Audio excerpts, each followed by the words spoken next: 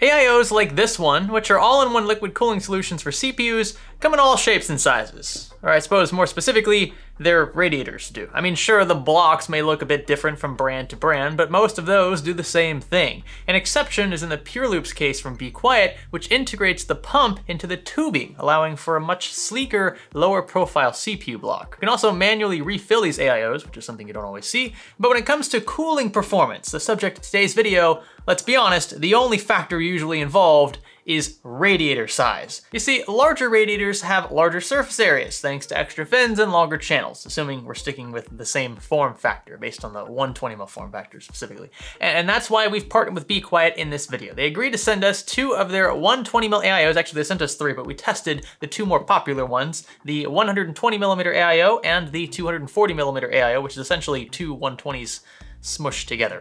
And as you might expect, larger radiators generally perform better than smaller ones in closed systems. But how much better? And that's why these Pure Loop AIOs are here. We're gonna shove these into the exact same test bed housed in the exact same case and see just how far they go in the way of cooling our CPU. So we're working with an Intel Core i9-9900KS, which has been clocked to 5 GHz across all 8 cores at stock with a fixed 1.35 volt V-core. We're pairing it with a Z390 Designaire from Gigabyte, 16 gigs of DDR4, and an RTX 2080 Ti just for kicks. Both AIOs will be mounted in the exact same position, and a carbonate pad will be used in place of traditional thermal paste to ensure consistency between runs. Now bear in mind that premium thermal compounds will yield better temperatures, but we're aiming more or less for consistency here, and you'll see that we've actually locked fan curves in some of our tests. So I wouldn't take these temperatures you're about to see here as like indicators of performance. We're doing things specifically to kind of level the playing field between the 120 and 140. So for some series of these tests, you're gonna see the fan curve locked to 50%, again for the sake of consistency, with the exception of the pump, which will be running at 100% throughout. We'll be using IDA64 Engineer to place synthetic loads on our CPU, FPU, and cache, which are all part of the actual chip itself, and we'll stress it in 60-minute stints, recording peak package and core temps along the way. Oh, and in case you're wondering, we are leaving the left side panel on for a practical effect. You can find these parts linked below, by the way.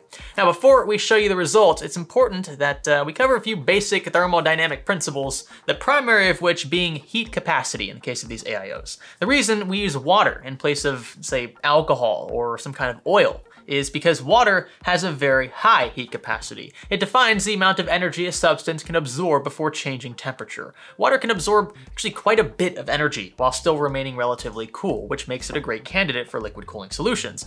But this is why you have to be careful when measuring CPU temperatures with an AIO. See, right when you start a test, the fluid in our loop is around room temperature, and it will slowly rise because water, again, can absorb so much energy before increasing in temperature. It takes a longer time for water to heat up in the long run, essentially.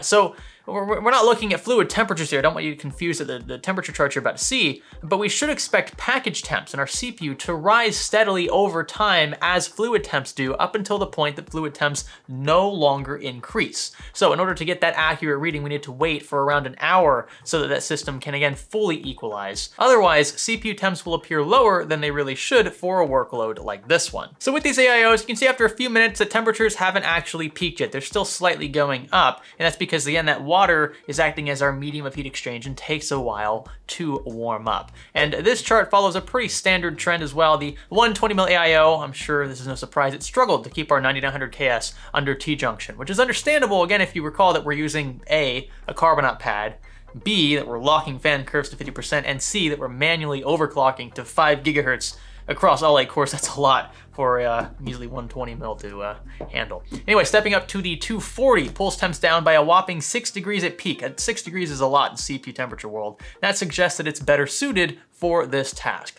Surprise, surprise. Now remember, a bit of a disclaimer, every chip is different, and even if we have the same SKU, every 9900K is binned a bit differently. So your mileage will definitely vary. Don't assume that these temps are the exact temps you'll see with your CPU. But at least this gives you a frame of reference when shopping around for your next AIO. Another point to consider is sound. Now, these AIOs are fitted with Pure Wings 2 fans, which are silent in their own right, but the 240mm AIO has 2 of them instead of 1. And since the accompanying rad space is essentially doubled, these fans can in theory turn at around half the rate of a single fan in a 120mm setup to achieve a similar cooling effect. This is a different way to look at the advantage of a larger AIO, so quieter operation for similar cooling performance, right? You could either say that the 240mm cools this particular CPU by 6 degrees more than the 120mm at the same apparent loudness, since we fixed fan RPM in our earlier test. Or you could say that the 120mm runs around 13 decibels higher, or roughly 2.5 times louder, apparent loudness, than a 240mm at roughly the same level of cooling performance. And that brings us to the last important distinction between these three: price. So the 120mm variant is gonna be the cheapest, right? The fewest materials. The 240mm variant is gonna be a bit more expensive. Again, pretty obvious reasons here. And then 360mm is generally gonna be more expensive. And that's usually how it works unless you find a deal, an exception, a sale somewhere. Additional build materials, additional fans, you get it, that all factors into this cost. But it's important to weigh this delta against the advantages of a larger radiator when planning your build. If reviews point to your CPU of choice running pretty toasty, it may make a bit more sense to pair it with a larger AIO. Something like a 240 or 360mm, will generally do. But if your chip has a low TDP, say it's a Ryzen 5 3600, and you don't plan to overclock it much, right? A 120mm generally will do just fine, and it will actually stay fairly quiet. And Be Quiet offers several form factors of its Pure Loop AIO. You can learn more about the Be Quiet Pure Loop lineup in this video's description if you're interested.